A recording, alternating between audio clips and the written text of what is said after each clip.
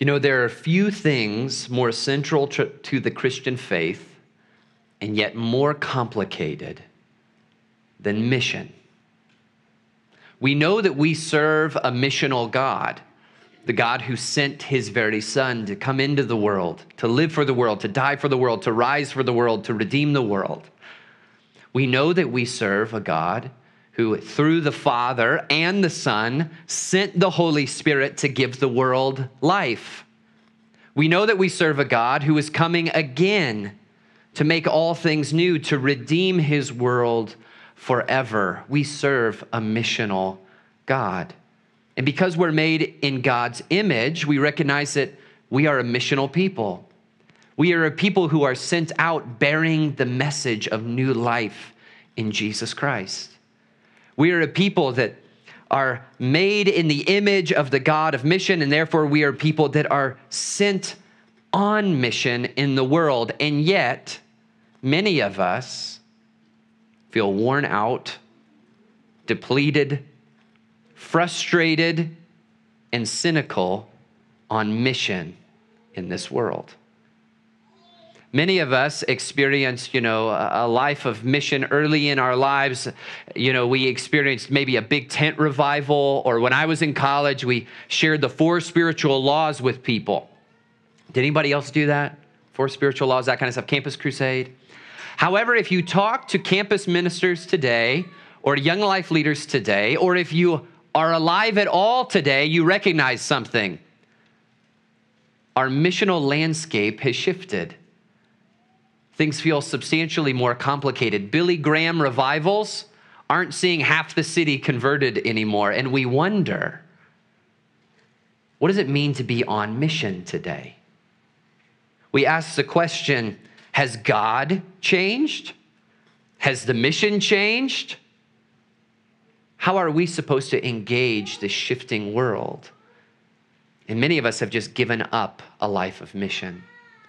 Well, today, as we continue in our sermon series on the life of the beloved and the practices of the beloved, I want to remind us that as the beloved of God, as disciples, we are all people sent on mission.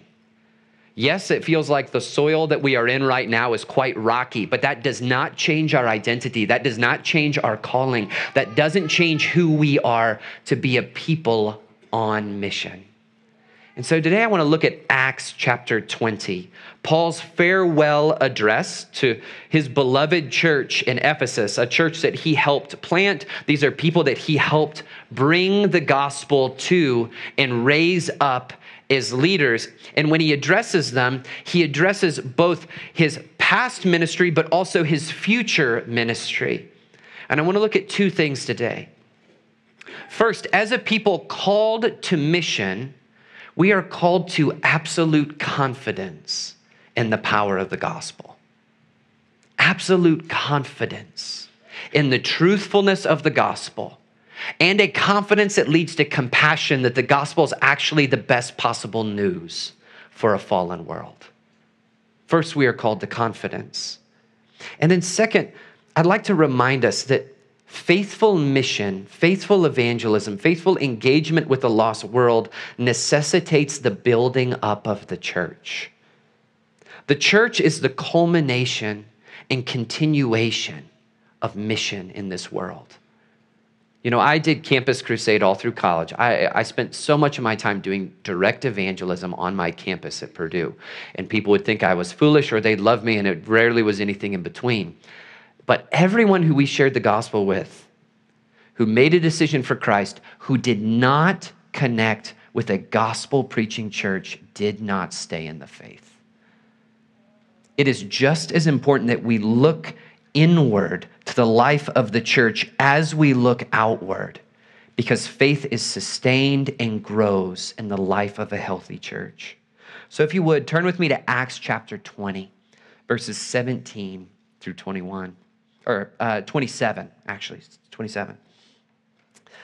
You yourselves know how I lived among you the whole time from the first day that I set foot in Asia, serving the Lord with all humility and with tears and with trials that happened to me through the plots of the Jews. how I did not shrink from declaring to you anything that was profitable and teaching you in public and from house to house, testifying both to Jews and to Greeks of repentance toward God and of faith in our Lord Jesus Christ. And now behold, I'm going to Jerusalem, constrained by the Spirit, not knowing what will happen to me there, except that the Holy Spirit testifies to me in every city that imprisonment and affliction await me. But I do not account my life of any value, nor as precious to myself, if only I may finish my course in the ministry that I received from the Lord, to testify to the gospel of the grace of God. And now, behold, I know that none of you among whom I have gone about proclaiming the kingdom will see my face again. Therefore, I testify to you this day that I am innocent of the blood of all, for I did not shrink from declaring to you the whole counsel of God. I love the sheer confidence of the apostle here. He knows that imprisonment and affliction and death are awaiting him, and yet he is compelled by the goodness of the gospel to go forth regardless. And he uses a couple powerful phrases. He uses the phrase shrink back twice.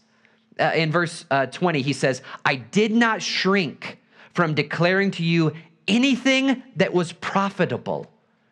Do we still believe that the word of God is profitable in people's lives? That it actually is the good news that will actually transform them and give them what they're actually longing for? In verse 27, he says, for I did not shrink from declaring to you the whole counsel of God. Do we actually believe that all of God's word is good news for people? Or do we want to help God out and cut out those bits that we think the world can't quite hear? And then in verse 24, he says, but I do not account my life of any value, nor as precious to myself, if only I finish my course in the ministry I have received from the Lord Jesus, to testify to the gospel of the grace of God. The Apostle Paul genuinely believed that the gospel of Jesus Christ, the gospel of grace, isn't just some good news among good news. We have plenty of good news in the world. There are plenty of good things happening. There's plenty of bad things happening. But he didn't think it was just some good news, that it happened to be some good advice for people that if they happened to heed it, they would have their best life now. No, he believed it was the best possible news. It was the word of grace that every human heart is longing for. It was the word that can actually bring dead people back to life and sustain them in life forever. But I know what my temptation is. My temptation is to waver in my conviction that the good news is actually the best news. And I know in my temptation, and I'm sure yours is too, is that we have to help God out a little bit and make his news just a bit better from our perspective. We have to make his good news just a bit, more palatable to our world, and then more people will become Christians, and then we'll feel good, right? And I think in our city, especially, we can talk about the church broadly, and that rarely does anything good other than build resentment. In our city in particular, I think there are two ways that we try to help God out. One is the prosperity gospel way. And that says something like this. All that desire you have in your heart for success, for health, to be the top of the pyramid in some way, you don't have to die to that at all. God actually wants to give you all of those things. It's a gospel without a cross. It's a gospel without a death. It's new life without going through death first. And then what ends up happening, though? You don't get those things. Life doesn't turn out the way you thought it would. That person that you love so much doesn't get healed. And then what happens to people? They lose faith in the God of the prosperity gospel because that God doesn't exist. That God doesn't answer those promises. That God is a false God, and false gods will always let you down. And then what happens?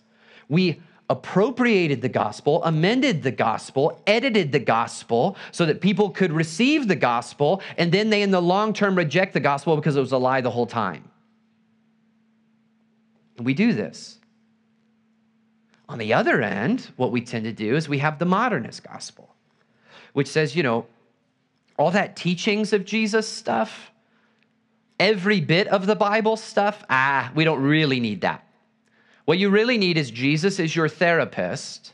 Jesus is your pal. Jesus is your best friend. Jesus is the one that will endorse all of your actions. And all that law stuff, we can completely get rid of that because people can't hear that. But then what ends up happening? People spiral into greater and greater sin. And it actually destroys their lives and the lives of those around them. Because shocker, as we're seeing in our world and we're seeing in our own lives, sin is actually for our bad. Sin is actually for our destruction. And when we preach a gospel that says you don't actually have to bend your knees to Jesus, you don't actually have to wage war with sin, you don't actually have to come under all of his commandments, not just the ones that you like, guess what happens? The world spirals out of control. Our lives spiral out of control. And we aren't actually given that new life that Jesus promises. We do this, don't we?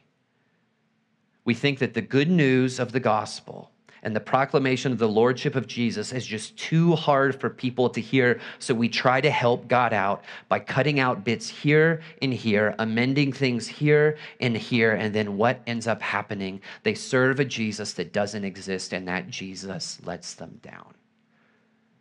Fitzsimmons Allison, he's got a great name, but he's a bishop in the Anglican Church, and he's Southern. He's got a great book. It's called The Cruelty of Heresy. And, when he talks about it, it's pretty amazing. But The Cruelty of Heresy, and it's a great book because what he talks about is how every heresy was basically like, hey, God, let me help you out a little bit for the sake of mission. And then what happens? It ruins people's lives because it amends who God is, it amends who they are, and there's no true gospel. Here's what I want to communicate. The first step in evangelism and mission is recognizing God doesn't need our help to make his news any better. His news is already the best possible news. What he needs is for you to fall back in love with it. What he needs is for you to submit fully to it. What he needs for you is to have a confidence that it is the best possible news for the world today, yesterday, and tomorrow. The good news doesn't change with a changing world. The good news is what holds a world together. Because what ultimately is it? What ultimately is the good news? What is the good news of the gospel? It's the thing that fulfills the longing of every human heart. First, the good news communicates that longing that each of us has for unconditional love. All of us want to be loved. All of us want to be seen by someone and not have them turn their face away when we don't match up to what they expect. But what does the gospel communicate? That if you're wrapped in the perfect righteousness of Jesus Christ, the Father can look upon you and he doesn't turn his face away. That doesn't lead us to licentiousness. That doesn't lead us to sin. Rather, it grounds us in the reality that God chooses to unconditionally love you because he unconditionally loves his Son. And that is a news that crosses every culture, that crosses every time, that crosses every person, the longing to be unconditionally loved by the one who can infinitely love us. And a human heart will never be satisfied until it experiences that unconditional love of God. That doesn't need you to help it get any better. Not only that, but what else does a human heart long for? All of us want to be forgiven. I think that's one that we lie to ourselves and we say, well, our modern world doesn't think it needs to be forgiven because it's lost a vision of sin. That's not entirely true. The more that we try to convince ourselves that we don't have anything to repent of, the more we actually feel that deep malaise and fear that we actually do carry guilt that we thought we would get rid of if we just got rid of moral standards, right? It doesn't actually disappear. In fact, People are far less happy today. Depression is wildly increasing. People are entering into just a season of human existence, and I'm not sure we've ever seen before. Why? Because they know they need to be forgiven. I know I need to be forgiven. I want somewhere to take my guilt. I want someone to take my shame away. I want someone to clothe me and cover over me. And I know I'm not the only one. And the good news of the gospel is this, that Jesus can take your shame away. He can actually offer you forgiveness. And the reason why he can offer you forgiveness is because he has a moral law that none of us live up to, that leads us to recognize we don't live up to it. And then it compounds the gift when he takes away the consequence of our failure to keep it. When we try to remove the law, we actually remove the very thing that compels us and moves us to Jesus to take that weight off of our shoulders. This is actually what your neighbors are longing for. This is actually what your children and your parents and your loved ones that don't know Jesus are longing for. They're longing to be forgiven. And that can only ultimately happen in our Lord Jesus. That is such good news. You don't need to make it better. And then finally, I think we're all longing for purpose. You know, we thought that if I can just direct my own purpose, then I'll be ultimately happy. And as it turns out, that's not the case. We're longing for a king to tell us what we ought to do. We're longing for a story of the world to give us a framework so that we can actually understand how the world works, because we know we can't understand it on our own. And the good news of the gospel is that we've been adopted as royal children with a royal purpose of having dominion and authority over the whole earth. See, that's actually the end of the story. That's where we are moving towards.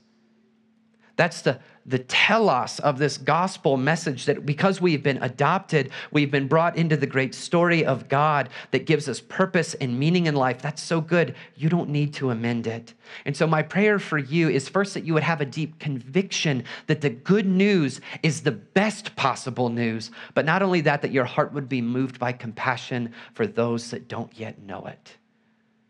In verse 31, Paul says this, "Therefore be alert, remembering that for 3 years I did not cease night or day to admonish everyone with tears." Is your heart moved to tears for those that don't know Jesus?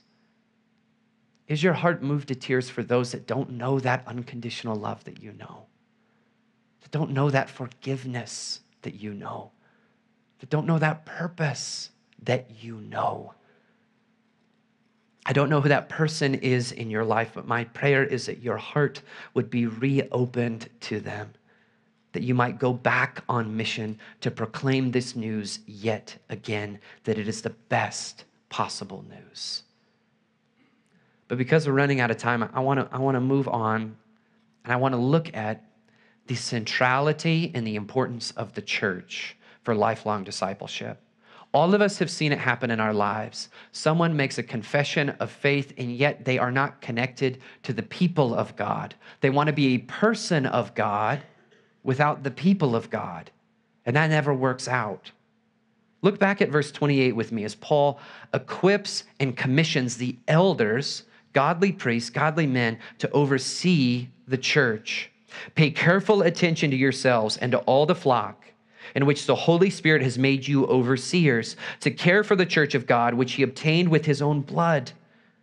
I know that after my departure, fierce wolves will come in among you, not sparing the flock, and from among your own selves will arise men speaking twisted things to draw away the disciples from them. Therefore, be alert, remembering that for 3 years I did not cease night or day to admonish everyone with tears.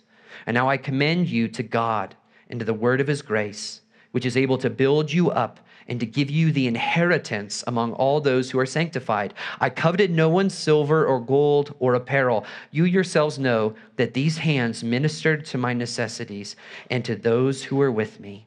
In all things I have shown you that by working hard in this way We must help the weak and remember the words of the Lord Jesus, how he himself said, it is more blessed to give than to receive. You know, we're all responding to things in our life, aren't we? We're all responding to things. Maybe we had a really bad father. And so we spend our life maybe questioning authority. That can be the shadow side of it. But it can also compel us to something good. It can compel us to say, yeah, I'm not going to do that for my kids. I'm going to love my kids. I'm going to see my kids. I'm going to be present to my kids. So often in our lives, we have difficult things in our past that compel us to greater action in our future. And for me, when we planted this church, I was growing increasingly suspicious of the missional church movement. Many of us were raised as evangelicals and therefore raised with a heart for evangelism. And what the missional church movement said is that the church is fundamentally a vehicle for evangelism. And so in my lifetime, I saw a couple different streams of this occur. You saw it kind of in the boomer generation with the seeker-sensitive church, right? We're going to sing songs that sound like the culture, preach sermons that sound a whole lot like, a motivational speech of some kind, make church not feel churchy at all for the sake of reaching people, right? In my generation, it kind of became this angsty, woke, post-evangelical, we're going to out social justice the social justice people, and then people are going to become Christians, right? Well, it turns out neither of those worked super well. In my life, what I saw was, occasionally someone became a Christian here or there, almost never through the ministry of the church, almost always through devout disciples reaching of someone that they cared about, almost always. But then what I saw was something interesting. Friend after friend after friend after friend deconstructed and left the faith.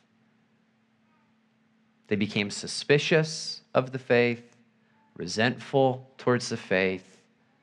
They started to believe that actually the world was better at being Christians than the Christians were at being Christians. And they left the faith. Clergy friends of mine left the faith. So many of the people I graduated from seminary with are not Christians today, are angsty Christians that aren't orthodox at all, or are enemies of the gospel. And how many of us have lived that? If you're beneath the age of 40, you've probably seen this over and over again in your life. And so what I started to ask was, something is off here. Our churches are not reaching the world, but the world is doing a great job of reaching the church. And I started to wonder if it was actually the result of our priorities, of how we did things, of our mimicking and parroting the world, whether it was our sermon series or our actions or our music or whatever it was. And so what I wanted to do is I wanted to plant a church that had the audacity to just be a church. I wanted to plant a church that had the audacity to preach to our children, not a carefully nuanced gospel that basically loses all of its fangs and its teeth, but just preaches the historic faith that has been wise and true and honest forever, as if it was wise and true and honest today.